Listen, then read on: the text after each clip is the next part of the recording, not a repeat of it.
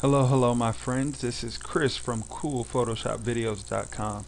In this video I'm actually going to show you a cool trick that a lot of photography studios use.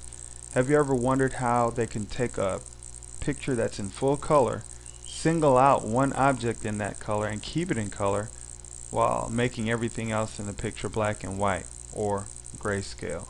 What I'll do is I'll actually show you one way that you can do it. And the tools that I'll be using today are the polygon lasso tool, the zoom tool, and the hand tool. So let's get into it. What I want to do is I want to take this orange, keep it in orange, and everything else be black and white.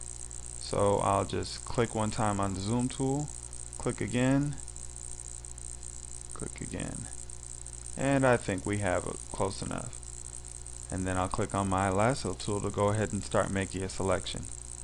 Now you can see that the orange is kind of cut off here, so what I'll do is I'll hold my space bar down to free up that tool so I can move the picture around. Once I let the space bar go, the lasso tool comes back. So I hold my space bar down, click my mouse down, and drag the picture over some.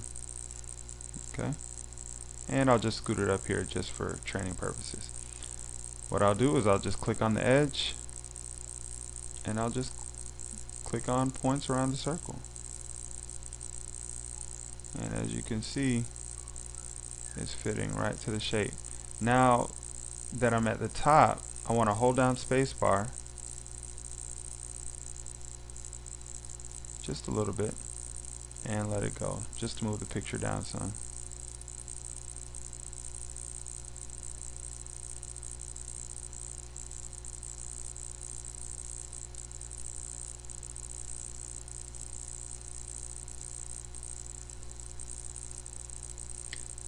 And if you want to get more exact, you can always zoom in a lot closer. But just for the sake of the tutorial, I'm just showing you the basics on how to do it.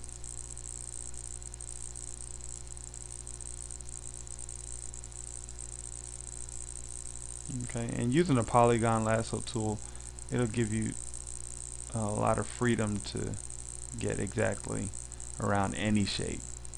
Now once you see that little circle by the polygon lasso tool, that means it's fully selected. Now that we have our picture fully selected, what I'm going to do is I'm going to go layer, new layer via copy. Now the shortcut for that on the PC is Control J, and the shortcut on the Mac is Command J. So what I'll do is I'll click that, and now if you look over here in the layers palette, I've singled out my orange. Now to black out everything else, let me zoom out so you can actually see how the whole thing was gonna look. And I'm holding the alternate button on the keyboard. It's the option button on the Mac. Now that we have the whole picture, I want to select the background layer. So I click there, and the shortcut to gray it out is Control Shift and U to desaturate it. Voila! So now we actually have a picture with an orange in it. So everything else is black and white or grayed out, and now you have your orange. So if you want to find out more videos like that or step-by-step tutorials that'll break down everything you need to know about being a confident user in Photoshop, make your way on over to CoolPhotoshopVideos.com. Thanks, and I hope you learned a lot. Take care. Bye-bye.